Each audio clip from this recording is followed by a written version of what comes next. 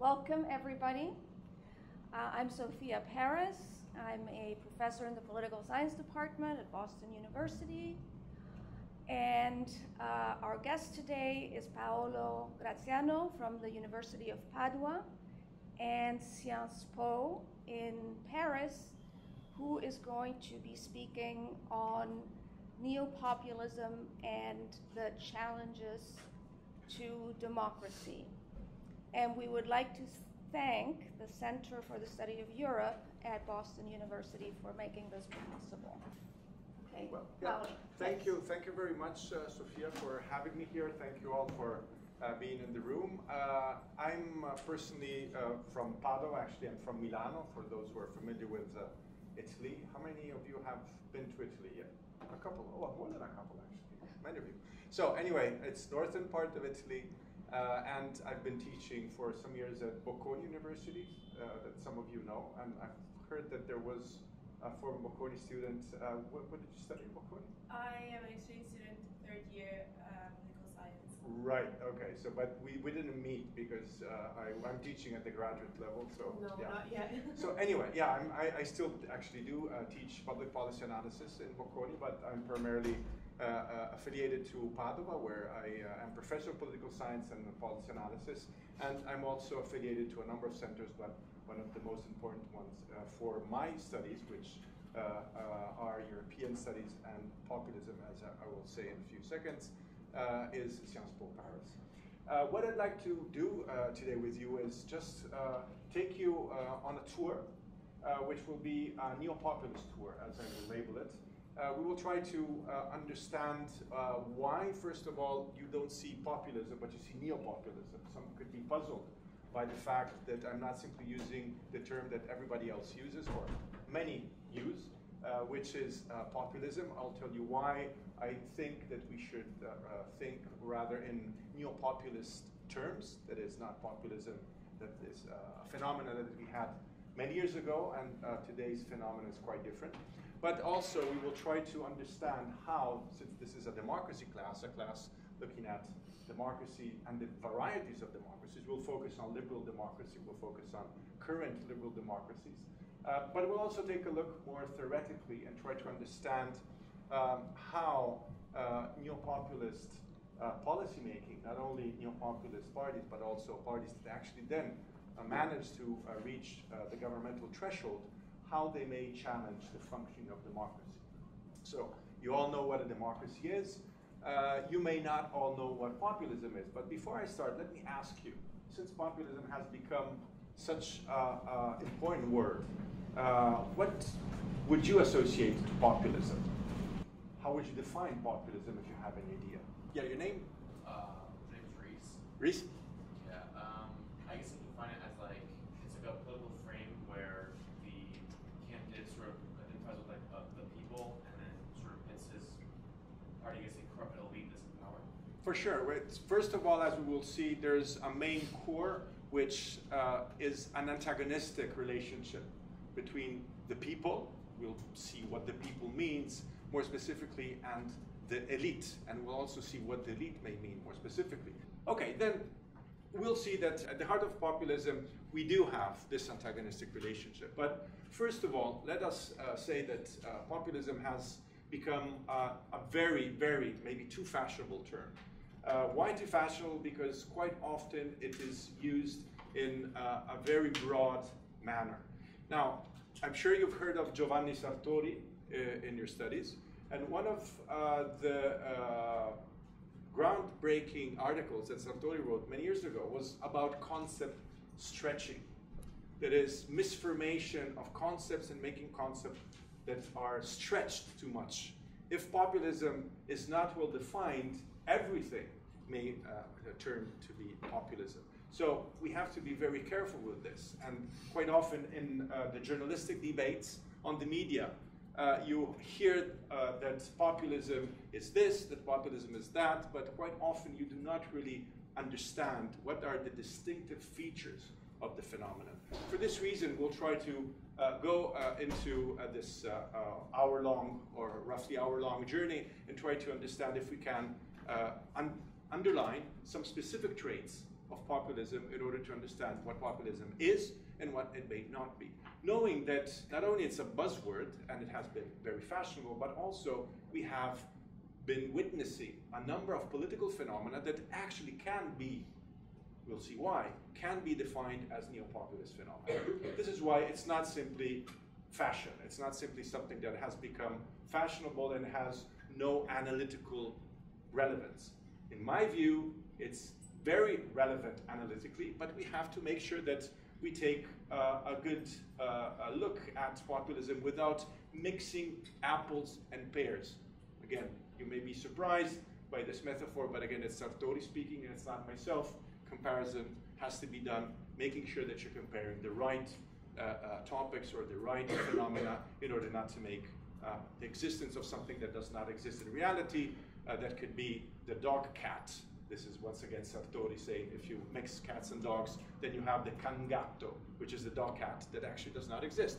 So we have to make sure that as political scientists, we take appropriate analytical stand and differentiate ourselves from historians and political philosophers that have worked on the concept and on the phenomena for a number of years. In particular, historians. Why is it, we'll say more in a few minutes, but why is it that, in my view, we should not talk about populism today? Because populism is the People's Party in the late 19th century in the US. Populism is the populist movement in Russia in the second half of the 19th century. It's something that developed, and I think we can go to the other slide. It developed in a number of ways that are very different than the ways through which neo-populism developed today. But before we get to more details on this difference, let me just say how populism has been defined in the current literature. And the definition is of populism by contemporary scholars, because again, not many scholars do differentiate between populism and neo-populism. I hope that at the end of this talk, you at least ponder the idea of actually using neo-populism and not populism anymore. But since the literature has been using, the academic literature has been using populism as a key concept, let's see what has been said in terms of definitions. The first definition is the so-called ideational approach to populism. It's a definition that is centered on an ideology, the ideological traits. And the reading is that populism has a very thin-centered ideology. Thin in terms of the number of attributes that the ideology has, and centered because it has a very simple nucleus. And this nucleus is exactly, as we will see, the antagonistic relationship between the people and the elite. As a matter of fact, I think we can go to the following slide and just provide further focus on the thin-centered ideology. The people are at the heart of the reading. Populism, it's supporting the people against the elite. And the point of departure is that the people have been in conflict with the elite, and the elite has always been winning, and the elite is corrupt. Not only it's an elite, but it's also is corrupt by definition, whereas the people, by definition, is pure. The people is made up of those who are hardworking, who are careful in how they spend money because they do not have much money, and they're typically somehow exploited by the elites in different ways. This antagonistic relationship is at the heart of the political movements that we label as populists that have, at the end of the day, only one very key limited element in their ideology, which is let's support, defend the people against the elite. In antagonistic relationship, we take the people's stand, and we want to somehow get rid of the elite. If we take another line of the literature that is much more interested in the communication style of populists, here we have a populist style which is based on a very specific rhetoric. And we will not spend that much time on this, but let me just remind you of one of the classic rhetorical moves of Trump. What does Trump typically do in his speeches? He starts out by saying initially that there's a big problem, there's a crisis. We'll talk about the crisis in a few minutes. There's a big issue that has to be solved. The second step in this rhetoric is something has to be done now, urgently. There's the urgency of doing something in order to avoid that the crisis will kill us all. And then the third and final step is, I'm here for you. I'm the leader that will allow you to get out of the crisis. And something has to be done now, I'm here exactly for you. It's a very simplistic communication style that is aimed at emphasizing the critical moment on the one hand, and aimed at emphasizing the capacities of the leader to solve the problem. And the leader is the only one that can actually solve the problem for the people. And finally, another definition or approach that has been translated into a definition of populism looks at the political strategy, and in particular at the construction of political parties that are made having at the center one leader. The party completely disappears. Now, this is not very surprising for American students or scholars, because as we know, political parties in the US are much weaker than, historically speaking, the political parties have been in Europe. But for Europe, and Europe is going to be our focus, this is quite new, not entirely new. I will not go too much into the details, but it's somehow a further emphasis on the leader in a period when leaders, political leaders, have become increasingly relevant, but have actually not been entirely identified with the political movement or the political party that currently the neo-populist or populist leaders actually do want to identify.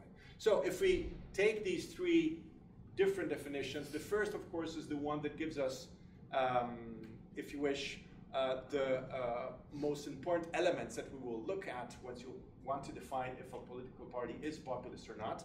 But then also the other elements are important in order to understand how and why neo-populist or populist parties have been so successful. Because if we had a non-successful story here, we could just finish up here, go and have a coffee and say, this is it. But this is only the point of departure, because as a matter of fact, we had a populist wave throughout the world, not only the democratic world, as we will see. And this has somehow changed, in my view, the way through which politics is currently done. One of the first empirical studies that we will not have time to look into, that I conducted some years ago on Italy, was trying to trace the intensity of populist traits in Italian parties between 2004 and 2009 and 2004 and 2014. What did I did, together with a colleague, Manuela Caiani at the Scuola Normale Superiore, we looked at the electoral manifestos, European elections electoral manifestos, 2004, 2009, 2014, and we had a code book trying to understand how the manifestos were crafted, focusing on a number of keywords that we would have expected to find if the parties were to be considered neo-populist. And what did we find?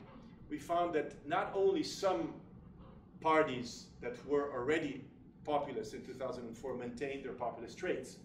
One and for all, Silvio Berlusconi and Forza Italia. Some of you may have no idea of who he is. We will not have maybe that much time to go into the details, but Italy is particularly interesting because it has been seen as a laboratory of populism. Well, Silvio Berlusconi was one of the first politicians in early 90s, more specifically in 1994, to become the first neo-populist prime minister in Italy, and then having a legacy that is currently actually still ongoing.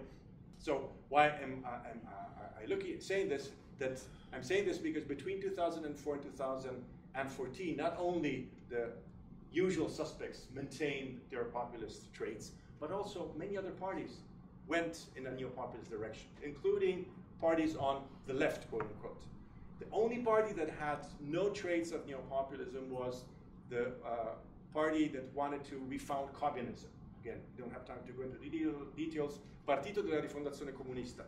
And it was not surprising because just like in Greece, if you look at the Communist Party, they're very old style. They're very oriented into ideology, which is not thin-centered. It's very elaborate. It's an ideology which is very well structured. Well, in Italy, all the other parties, though, went into a neo-populist direction. And this is just to mention Italy, but we have, and I'll cite a few websites and a few studies. We have many other observations, many other scholars that have gone in the same direction. So, yeah, sorry, just to end this up, we are also focusing on, therefore, not only the definition, but on the reasons and how populism success and how populism became successful. And therefore, we need also to keep into consideration the fact that crises have been mobilized by populist leaders in order to make their arguments much more powerful. Without crises or without emphasizing critical moments, it would be very difficult for neo-populist leaders to play also their rhetorical game. Social media have been particularly important in the communication style. No need to remind you about how our life has been changed. Maybe you didn't see the change. We did see the change once the personal computer first and then social media have been introduced, and all the social media devices that we typically have today. Not only Facebook, which is for oldies today, but TikTok and many other examples that you have on your mobile phone and use on a daily basis, on an hourly basis. Finally, political leadership is also another issue that we will not have time to expand on today, but if we want to understand the game, the populist game, we need also to see how political entrepreneurship has been mobilized and what have been the styles of political leaderships that have, for example, allowed Silvio Berlusconi to become successful for a long while, but then not to be successful anymore. Or currently the Prime Minister of the Italian government, Giorgia Meloni, become extremely successful, becoming Prime Minister in 10 years. It's a story that we will not have time to tell in detail, but has lots to do also with political leadership. Once we say that neopopulism is, first of all, an antagonistic relationship, is viewing politically an antagonistic relationship between the people and the elite, we're saying something very clear, but at the same time very vague. Because we do not have an idea of what the people is, nor do we have an idea of what the elite may be. And this is one of the points that has not been that often underlined in the literature, in my view. Because you take the definition of a populist party, and you know that the party can be seen as populist, and then you go with the regression analysis and try to understand what are the determinants of neo-populist vote.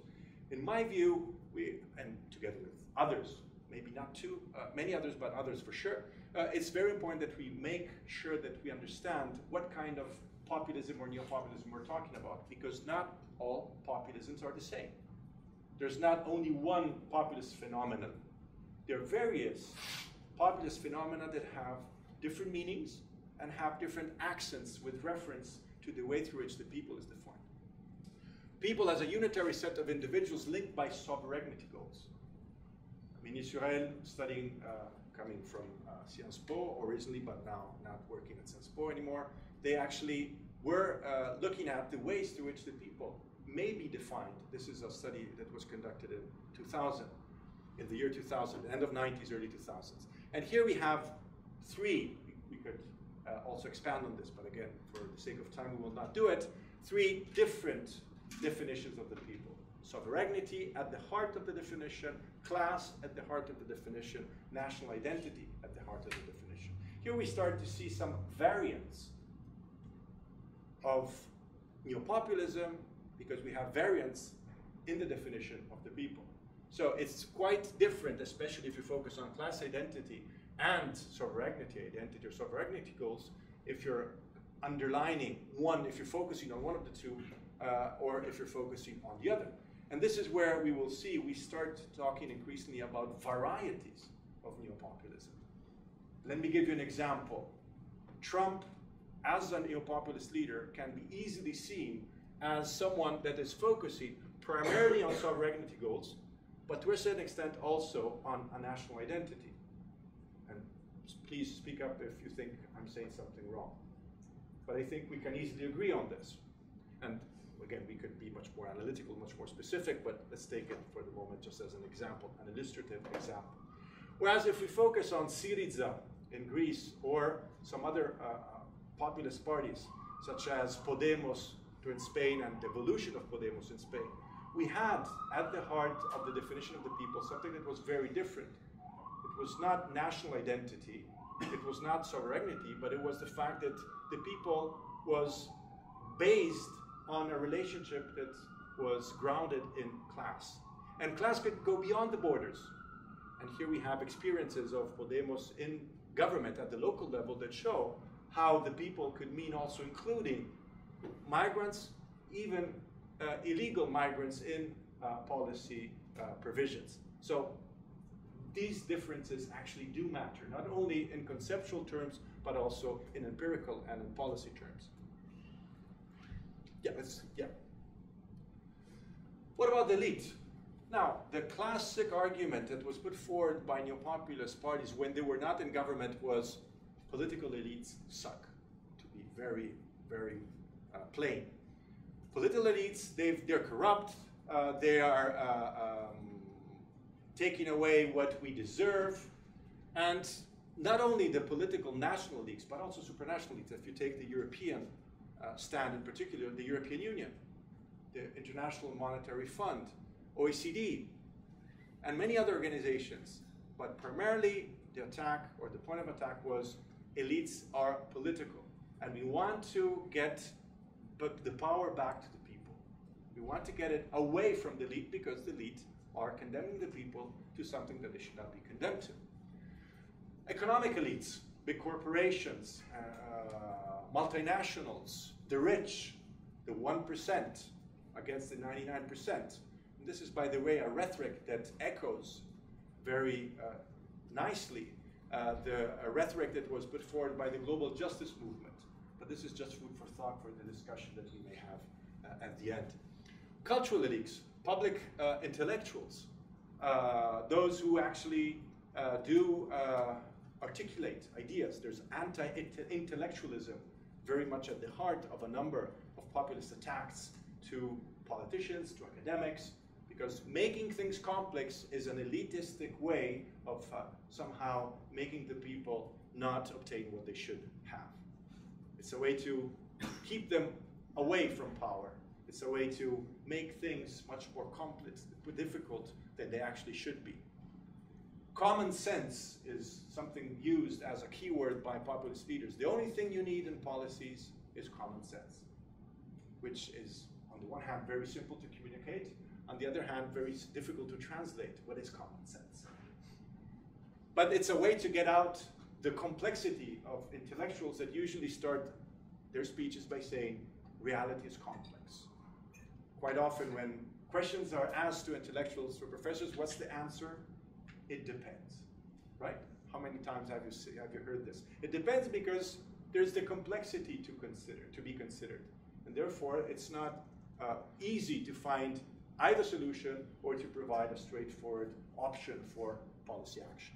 Finally, social elites, intermediaries, are seen as enemies because they're once again making things more complex than they should be. Trade unions, business associations, they're sucking the blood of people.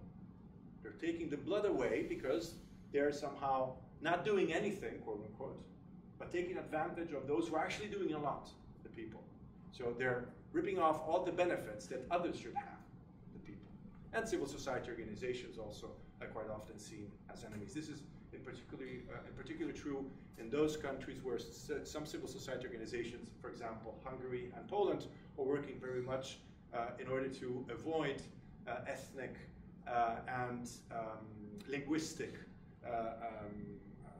minority accusations that should not be in line with democratic functioning of government.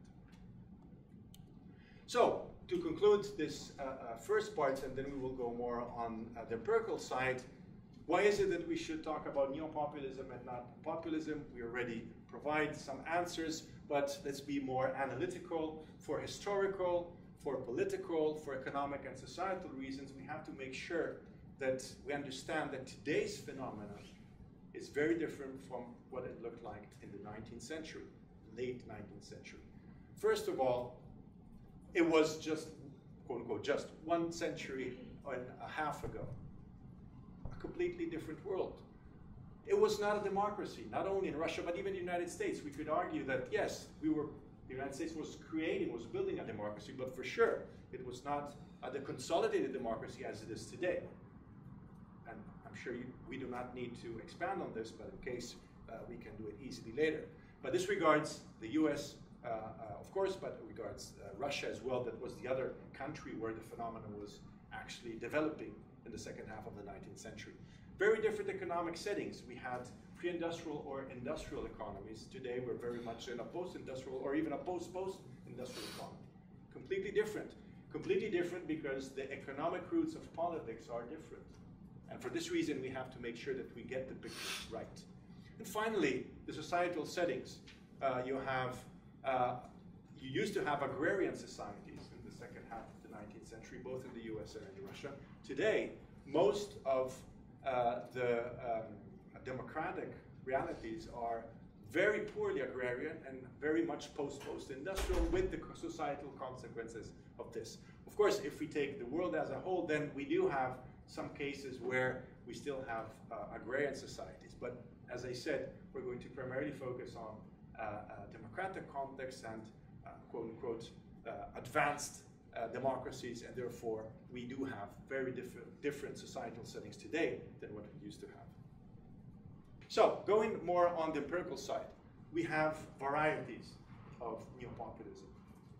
Why and how do we have varieties? Here, I'm building on some work that has been done by some scholars that are very well known in the field, but also from my own work. I've conducted a research together with Mirto Sakatika at Glasgow University and Nuria Font at Universidad Autónoma de Barcelona. And we were looking at 3 parties that came from Italy, Greece, and Spain. And we were trying to look at not only varieties of neopopulism, but varieties of inclusionary types of neopopulism. What's the difference between inclusionary and exclusionary? We have 3 key dimensions that have to be considered in order to understand the differences. The first one is the political dimension. For all neopopulist parties, increasing participation opportunities is key. The critique coming from neopopulism is representative democracy is a way for elites to suck the blood of the people. So we have to find alternatives, and both exclusionary and inclusionary neopopulist parties do look for alternatives. And the alternative is, let's increase modes of participation, let's increase opportunities for participation. But here the idea is that participation has to be granted to all in the inclusionary version. Everybody who is in a territory can be included and should be included in a participatory democratic process. Whereas in an exclusionary reading of the enhancement of participation, only some should participate. Who are the some? Who are those? And we link to the second dimension, those who are actually nationals, those who are natives, those who are part of the territory because extrema ratio, they're connected by generations to the territory. So only some can participate because the pure people is the nationals, is made up of nationals. Only those who actually not only have citizenship, but maybe, and this could be an extreme version of it, have been in that country, in that community for generations. We have not really gone that far yet, but this could be something that will happen. So also the identity is different. The people is a universalistic concept covering all those who are part of a given territory for a given period of time, against those who think that the people is a limited, the definition of people is only the nationals or those who share sovereignty goals having similar or rather the same nationalities. And finally, and to a certain extent, one of the most important, if not the most important dimension, the material dimension, which is linked to the allocation of the policy benefits. Think about welfare. I'm sure that you all know what welfare policies are all about: healthcare, pensions, employment, social assistance, housing, and so on. Well, when Trump used to say America first, it translated also into a number of policies that were trying to, if not entirely exclude, at least make life more difficult for those that were not natives, that were not locals. Just think about building a wall with reference to those who wanted to access the United States but actually were not allowed to in order to avoid having other people, other individuals within a political community that could have wanted to benefit from the allocation or reallocation of goods, policy goods, such as welfare state policies. So in the inclusionary definition, everybody should be entitled to, for example, welfare benefits. All those who are, again, in a given territory in a given moment. Whereas in exclusionary reading, only those who are the few people, only those who have been part of a given territory for generations are to be targeted by policies, in particular by distribution or distributive or redistributive policies. And this applies to Trump, and of course applies to a number of other exclusionary neo-populist leaders or parties throughout the democratic world. Now, if we take some empirical specifications and we focus on countries that go beyond the European Union, and we focus on Latin America, where populism has been very important for decades, we do see, and this was one of the first findings of the literature, that inclusionary neo-populism was much more present in Latin America than it was in Europe. Actually, the first arguments were that inclusionary populism was Latin American, whereas exclusionary neo-populism was European. Well, it's not the case anymore, for sure, because we have had a number of inclusionary neo-populist parties that developed over time that actually play a very different game in the political world with respect to other political parties. So if we look at the differences that we have had in Europe over the years, until or before 1994, we had, this is again an empirical result of research conducted with Manuela Cayani and published in West European Politics. It was before we had other attempts to map the varieties of neo-populism. We had a predominant presence of exclusionary political parties, neo-populist political parties, 22 out of 23. So if we look at today's situation made of 66 parties, this is at the end of the 2000s, 1/3 roughly was founded before 1994, and the vast majority of these populist parties were exclusionary. Then we have a period when still exclusionary parties prevail, but we have some new inclusionary parties coming in. And again, we don't have time to go much into the differences, but in Europe, this is a period when exclusionary neo-populist parties are primarily coming from Central Eastern Europe. Why from Central Eastern Europe? Because, as you all know, after the collapse of the Berlin Wall, the redefinition of geopolitics within Europe, you had entirely new political systems that were built and that needed reasons somehow to develop political conflicts. The best and easiest reason to develop was people against elite, and therefore elite was roughly every single type of elite that we referred to earlier. And this is where the story becomes even more interesting. After 2008, the situation changes. What happened in 2008? We all know. An international economic financial crisis that actually did trigger a number of opportunities for other types of parties to start playing a neo-populist game, and these were inclusionary. So we still have a vast majority of exclusionary neo-populist parties in the European Union member states, plus another couple of countries that we considered. But we have a slightly different picture that we have to acknowledge if we want to be accurate in the understanding of the functioning of neo-populism. Then we have other definitions or readings of the varieties of neo-populism. This is, we do not have to go into the definitions, but just to give you an idea of the varieties of readings of the varieties of neo-populism. We are intellectuals at the end, we're academic, we maybe make things a bit too complex. In any case, we have a different take, which is we have political parties, endorsed set of ideas, pure people, corrupt elite, nothing new. But then we have far-right parties and far-left parties that may become populist. So, if we can go to the following slide, this is taken from populist.org. That is a website made by a number of colleagues and researchers that have tried to map the neo-populist parties and have provided definitions based on experts' reading of the various countries and various political parties.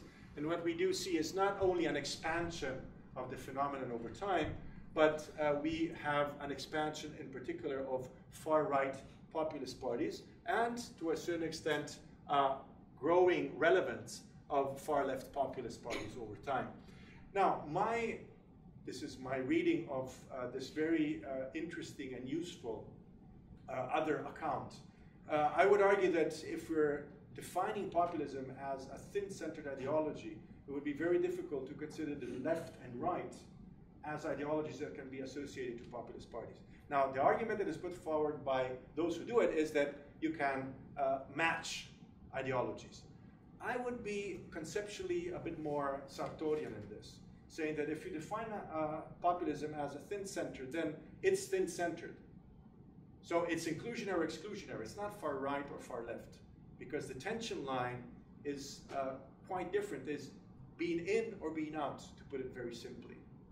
Being in the political system in terms of the material dimension, the political dimension, the symbolic dimension. But this may be food for thought for later. So going towards the conclusion, and then finally trying to address the issue, what about democracy? Here we have two main readings. One is, oh no, we have to be aware that neopopulism is going to kill democracy. After the election of Trump, you had intellectual manifestos coming from various universities, departments of political science. In the US, they're starting to say Trump is a risk for democracy. I was interested in reading, and clearly there were some good arguments.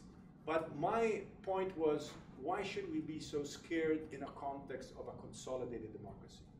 We're not speaking about Hungary. We're not speaking about Poland. We're speaking about the United States. And to a certain extent, although it was a risky game at the end, democracy held. Democracy was capable to resist to a somewhat present attack that was coming actually under the form of a threat. And we all remember some images coming from Washington 2 years ago or so, less than 2 years ago. So with this respect, about 2 years ago, in this respect, it may be a threat, and I will try to argue in this final part of my presentation that it is a threat in particular in those cases when democracy is not consolidated. And it's, again, we also start to have some empirical evidence. A very recent article that came out in the European Journal of Political Research does confirm this reading. But it may also be a corrective. This is the alternative reading, which may be also a bit too naive if taken to the extreme. That is, neopopulism will save democracy. Why? Because it will allow individuals, members of the political community, to feel more attached to democracy because you have representatives that are voicing what people have to say. So, as you see, we have two extremes. What we need to do is, again, be more nuanced. And therefore, first of all, distinguish between non-democratic regimes and democratic regimes, to begin with, if we want to go towards a theory of neopopulism. But we also have to introduce the notion in a much more systematical way. We have to introduce the notion of crisis and the performance of a crisis by neopopulist political leaders. Because, as we will see in just a second, mobilizing over a crisis can allow neopopulist leaders to be successful, but also then, once in government, neopopulist leaders will have to cope with the rules of the game. And if the democracy is solid, then it will be shaken maybe, but it will not change necessarily. If the democracy is not very solid, it may change, and this is the case of Hungary and to a certain extent of Poland. If it's a non-democratic regime, it will become even more a non-democratic regime. But let's, before we get to the final slides, let's remind ourselves that the crises are numerous. Today, scholars are talking about a perma-crisis or a polycrisis context.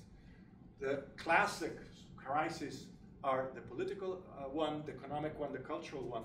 Political, losing legitimacy of the regime, political distrust, and we have lots of data. Although a very recent book by Larry Bartels does introduce some criticism there. I haven't had time to read the book. I bought it. I cannot get into the details, but for sure, if we speak for the Italian and for a number of European countries that I know empirically, we have had a decline in the support for democracy with all indicators you could consider since the first half of the 80s. So it's not something very new. It's something that has eroded democracy. And then, this is my view, when political entrepreneurs mobilize over this specific crisis or cleavage, then the neo-populist recipe became very successful. It can be economic crisis, again, no need to expand on this, or also a cultural crisis, especially in terms of identity that may be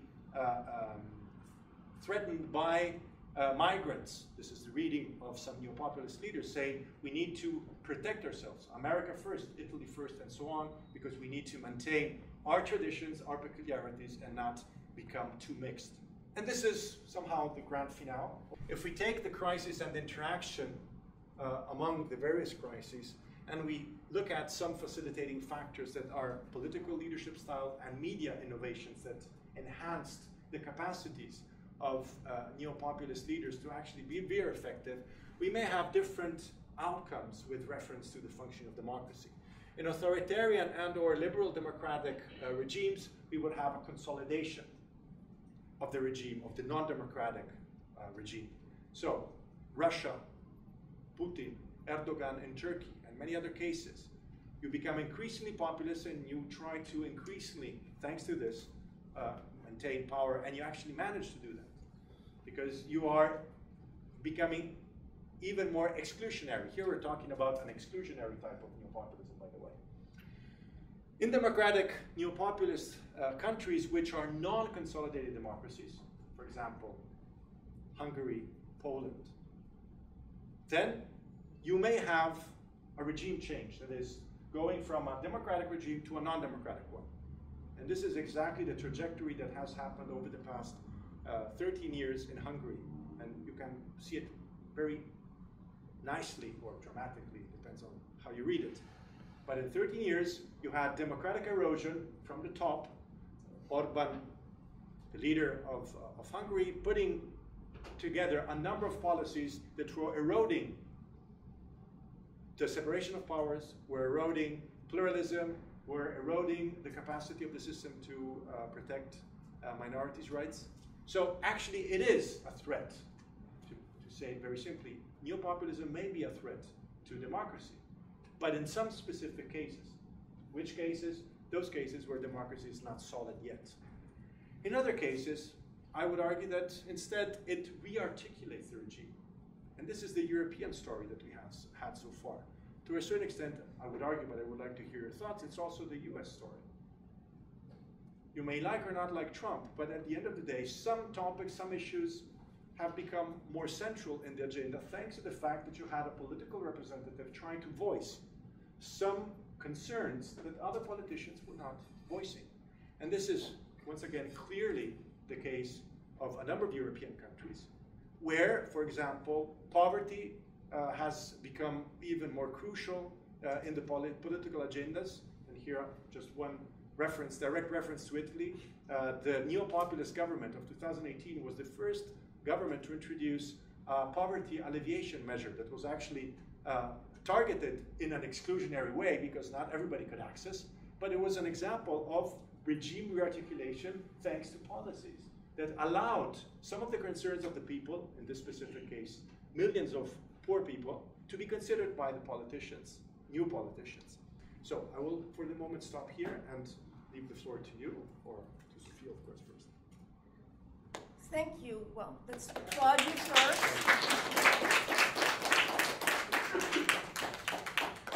Thank you, Paolo. That was a very stimulating talk, raising a lot of questions, I think. Let me see if there are people in the audience who have questions, and if not, I will start with one of my own. Okay, so we do have, we'll start with Julia, and then Jack, and Daniela. Okay. I have a question because you were talking about, I mean, in populism, there's a lot of talk about the corrupt elite. And I have a specific example in my whole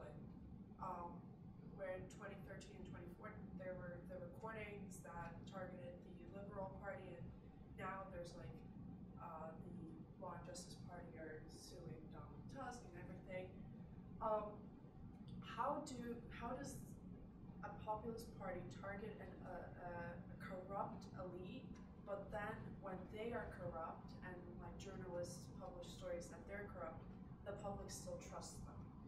Right, this is where I'll take one by one if this is Yes, okay. that's Yeah. fine. So thank you for the question, Julia. Is that your name? Yeah. That's where the communication style comes in, and the capacity to produce specific narratives that underplay the role of corruption for the newly corrupt people. So my understanding is that on the one hand, you have decades of corruption, or this is the narrative. You have in corrupt political systems, not only corrupt leaders, but you have corrupt political systems. And this is very powerful as a way to attack the politicians that have been in charge for policies for a number of decades. On the other hand, if you have a scandal, of course, it's a problem, and you will try not to have it. If you have a corruption scandal, you have to deal with it. But the argument, the rhetorical argument is said, this happened only once, the leader per se is not necessarily responsible, or it's fake news. And the argument is made also thanks to social media, where you have a very limited opportunity for other opinions to be included, because basically it's a bilateral relationship where I am the truth. I'm speaking in the social media. What I say is the truth. And you take it as it is. So you have campaigns, very powerful campaigns that are trying to support the narrative. And since on the other side, you have decades of corrupt elite that actually cannot say, we are really the pure ones, not you that are pretending to be the pure, then it's still very effective. But it will not last long. I see your point in the sense that, take another example, Berlusconi. At the beginning, it was very plausible and understandable that he said, I'm new. There's something new about my way of doing politics. The political elites are corrupt because they're not successful in other businesses. I'm successful as an entrepreneur. I do not need to be corrupt. Actually, I'm going to sacrifice my properties, my businesses, because I want to save Italy. It's a very powerful rhetoric. 30 years later, with a number of scandals that occurred, also with reference to the management of funds or to corruption issues, it's much less easy to do that. And by the way, Berlusconi's party today is residual. Still important, but residual. But you had other neo-populist leaders that played the same card. So Meloni and Salvini took the benefits of that discourse. So my reading of the Polish case could be that if the corruption event is not replicated in the future, then it may simply, thanks to the narrative that is very powerfully supported by the political neo-populist leadership, then you can't survive. But if it continues, just like in the Czech Republic with Babiš, you disappear. Babiš, for the moment, has disappeared. Explicitly because he was not credible anymore. He was very powerful for a decade, but then didn't manage to continue because he was accused of bribery and a number of other things. Jack, I think? Yeah. Yeah, so you mentioned how you believe that exclusionary versus inclusionary is the best identifier when considering that populism is an in-centered ideology. I understand how that's like the best for identifying like the base of each like, populist movement. But wouldn't the like far left or far right identifiers be better for like identifying the policy, like the actions of those like specific populist movements, like for example, like the climate change, where it's like you could say like affects all people no matter how you cut it, but yet when you compare like far left and far right groups, it's very like different like stances on such like a political issue. Right, this is a very good point. If you look at policies, you could argue that both far left and far right and exclusionary could be good identifiers. Why? Because also in the inclusionary version, in an inclusionary reading of the people, you would be in favor of climate change mitigation or of the reduction of climate alteration. Because the world is the people. Whereas if exclusionary say, well, we want our cars, we want to be protected, so even if we do something, others should not benefit from what we're doing, and therefore the climate change is actually not that relevant at the end of the day. We can continue to live our lives. This is a far right, but it's also an exclusionary argument at the same time. So I'm not saying that you cannot read the current political reality using both lenses, But if you're losing the neo-populist, if you're using the neo-populist lens, in my view, you should stick to the definition. And then you have some challenges coming from the policy field. That is, what does inclusionary and exclusionary mean, for example, with reference to climate change? What does it mean with reference to the welfare state? Well, to the welfare state is very clear. So you want more welfare, but only for some. This is exclusionary reading. If you take the far right and far left, they both will be more in favor for welfare for some, in some cases. If you think about, again, I don't want to go too much into the examples, but the German case of Die Linke is very interesting because you had a split in Die Linke where the neo-populist trend was somehow challenged by those who said, no way, we don't want migrants. I'm exaggerating a bit. We do not want welfare for migrants. We want it for working class, the German working class. This is very much far left or far right politics. It could be far right or far left, but you do not understand that anymore if you use far left and far right. You understand it if you think in terms of inclusionary, exclusionary. That was an exclusionary redefinition of an inclusionary position. Because from a policy perspective, it made sense. You had workers that were challenged, quote unquote, in their welfare benefits by migrants that had an asylum seeking status that in their reading was reducing the benefits that the real Germans could obtain. And this was taken from Die Linke. It was not Alternative for Deutschland, that is the far right and exclusionary neo-populist political party. So the point is very well taken indeed. And I think this is one of the points where we do need further research to see if actually the exclusionary-inclusionary tension line holds for all the situations that we may encounter. But if we take it seriously, I do think that it makes more sense. It's more, it allows us to understand better what's happening than if we just took the far left and far right.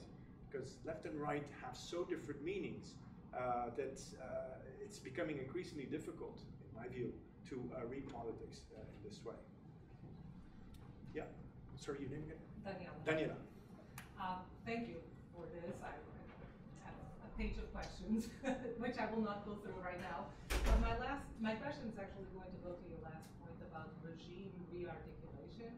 I was curious to hear a little bit more about that, and I'll tell you why. Because even as I'm listening to your presentation and thinking about what's happening in Europe, I wonder if it's a regime rearticulation or a party regime rearticulation specifically. A rearticulation of the electoral system that has been simmering for at least 20, if not 30 years, right? And I'm sort of thinking here, you know, as the center left and the center right sort of coalesced on economic policy across Europe, and even in the United States under the Clinton years, right? But I'm thinking of a Blair, I'm thinking of a Schroeder, right? The Neue Mitte, the New Middle, etc. They coalesced on neoliberal economic policies that led to the creation of the Single European Act and all of those policies that then came into a crisis in 2008, right? And thus delegitimize these parties, sort of buy into this economic model and helped create this opening, right, for all of these neo-populist movements on the right and on the left, whatever way we want to classify them, but to sort of take advantage of that cycle of contention to say, hey, we need to completely reorganize and rethink the party system because there's no real difference at the center anymore, right? And some of them want to save the welfare system, some of them want to save it, but only for some people, right?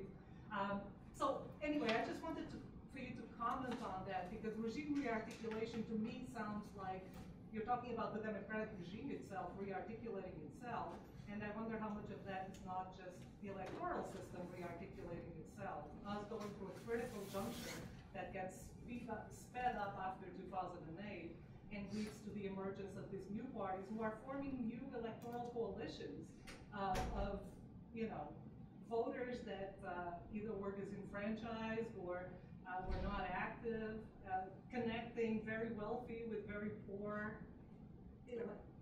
votes under the same, I'm talking to my much. But anyway, you No, get the sure, idea of sure. what I'm asking. No, right? thank you very much. Actually, what I would consider a regime or articulation does include politics. But as, again, if we have time, the other slides show, it's also about polity and policies. This is why it's about the political system altogether.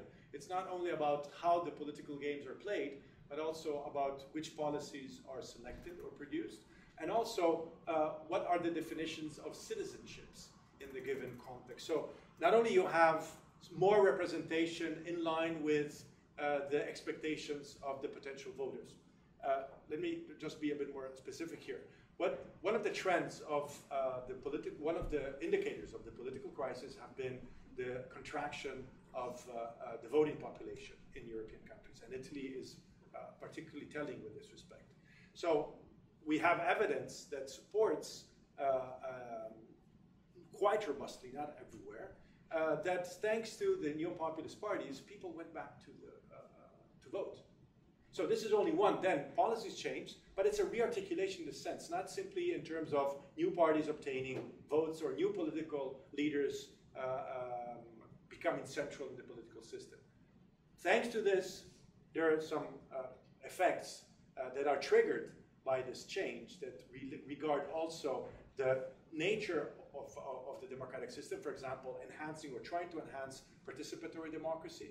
For example, participatory budgeting at the local level was one of the key elements supported by the five-star movement in Italy that initially was more inclusionary than is a bit hybrid now. It's a bit more mixed, but we do have changes that are not simply connected to party competition. This is why I would still continue to call it regime articulation.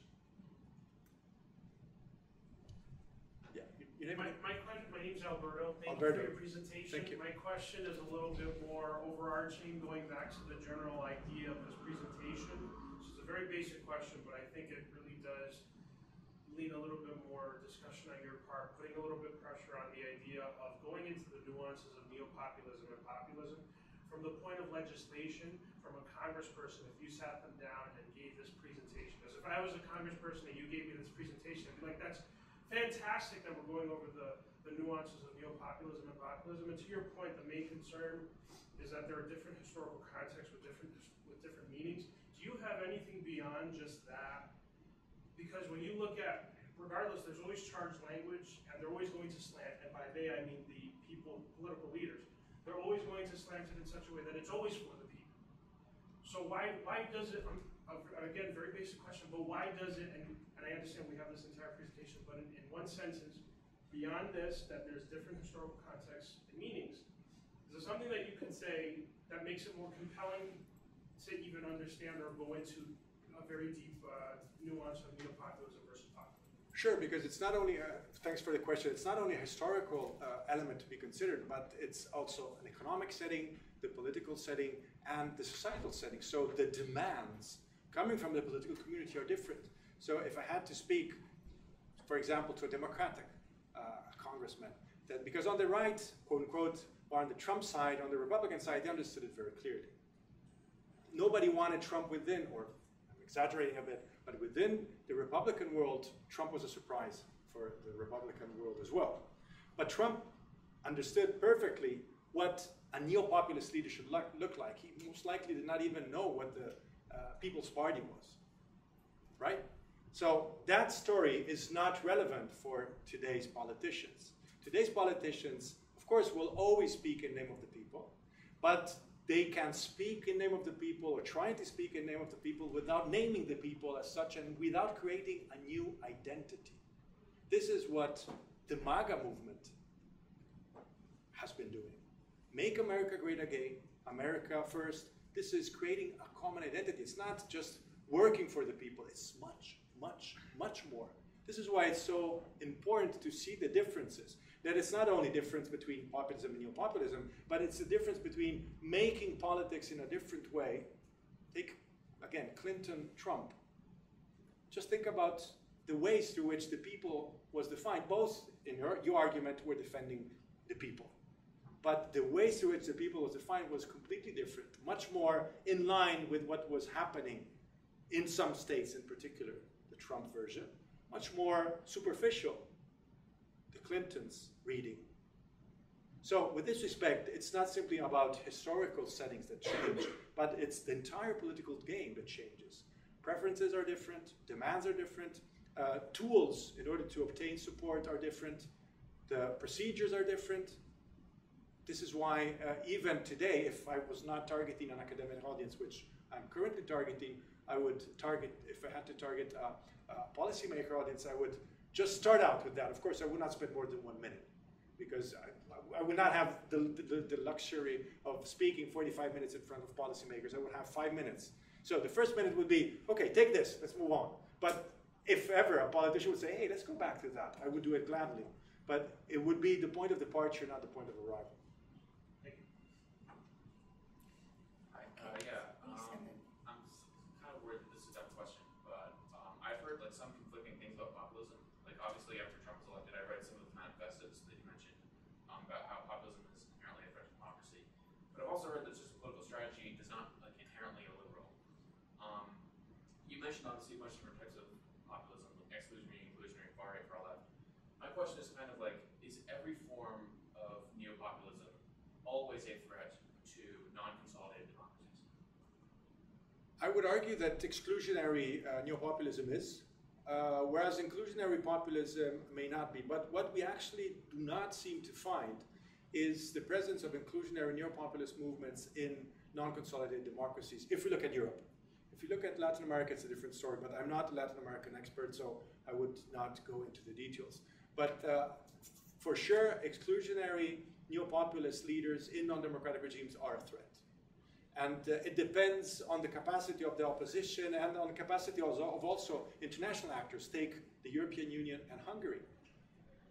As you know, the rule of law and more broadly speaking, the traits of the Hungarian democracy are under discussion within the European Union. And you have Orban that actually is obtaining some support from others also by the Italian government in order to contrast this narrative.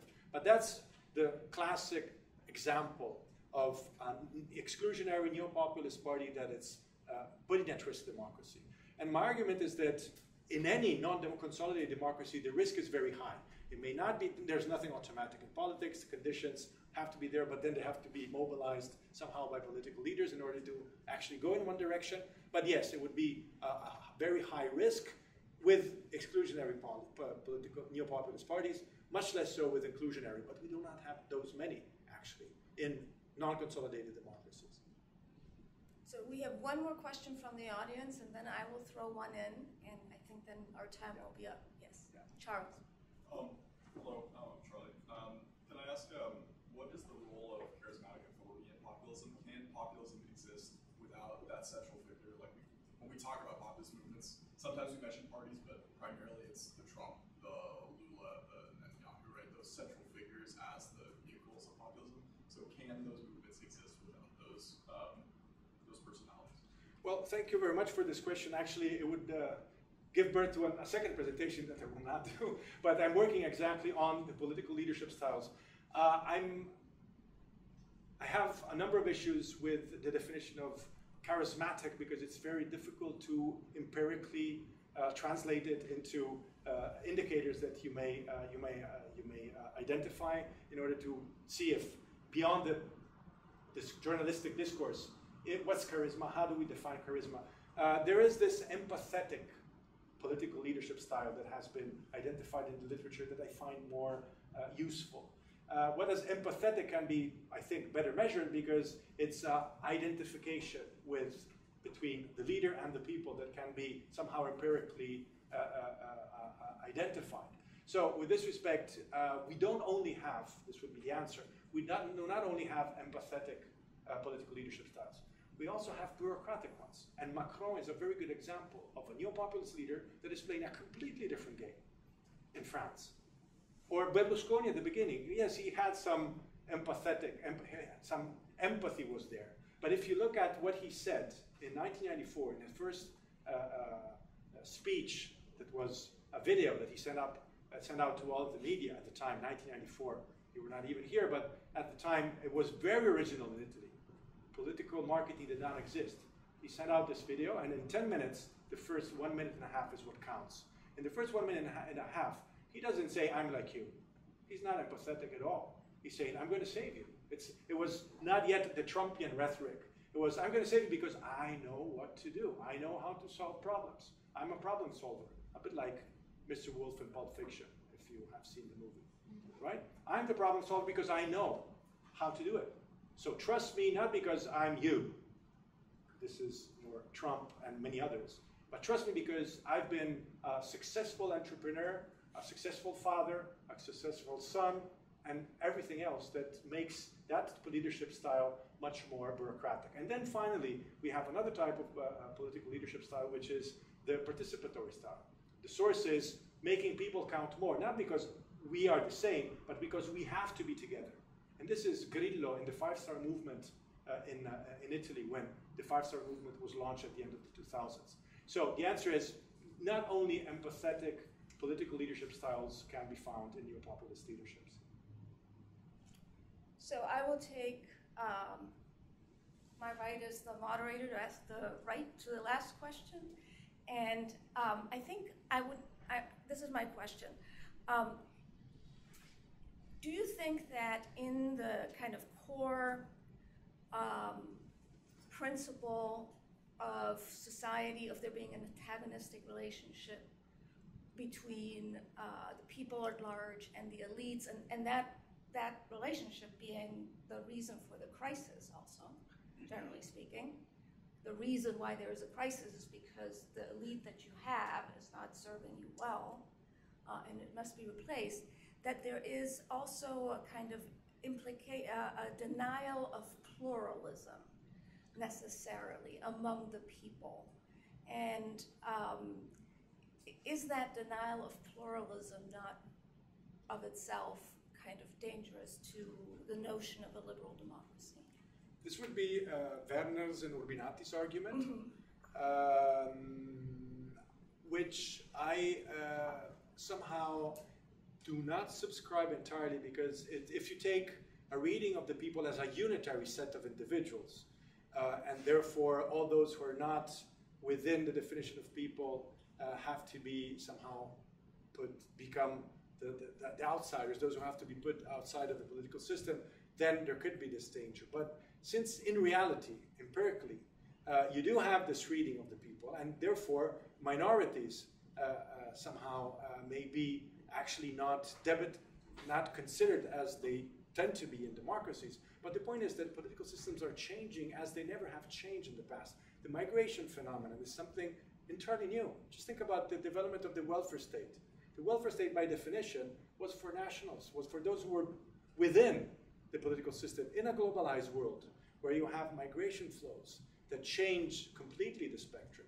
Now, even non-neo-populist parties play the same anti-pluralistic game. If you take pluralism as a guarantee for all those who are within a given country, not necessarily within the political system, that's, I think, the biggest normative issue for the future. It's not neo-populist leaders that are changing the game, because neo-populist discourses are discourses that mainstream political parties have wanted to be doing but never did because they were scared to do, and now they're doing them.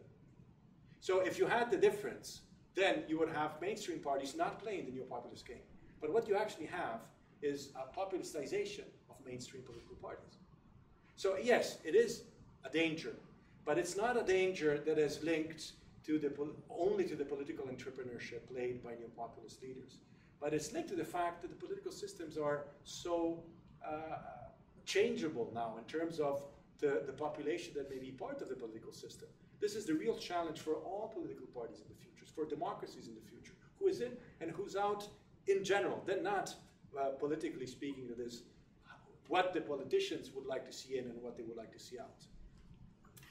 Okay, well, I know some of you have to run off to another class, so thank you so much, Thank you again. Paolo.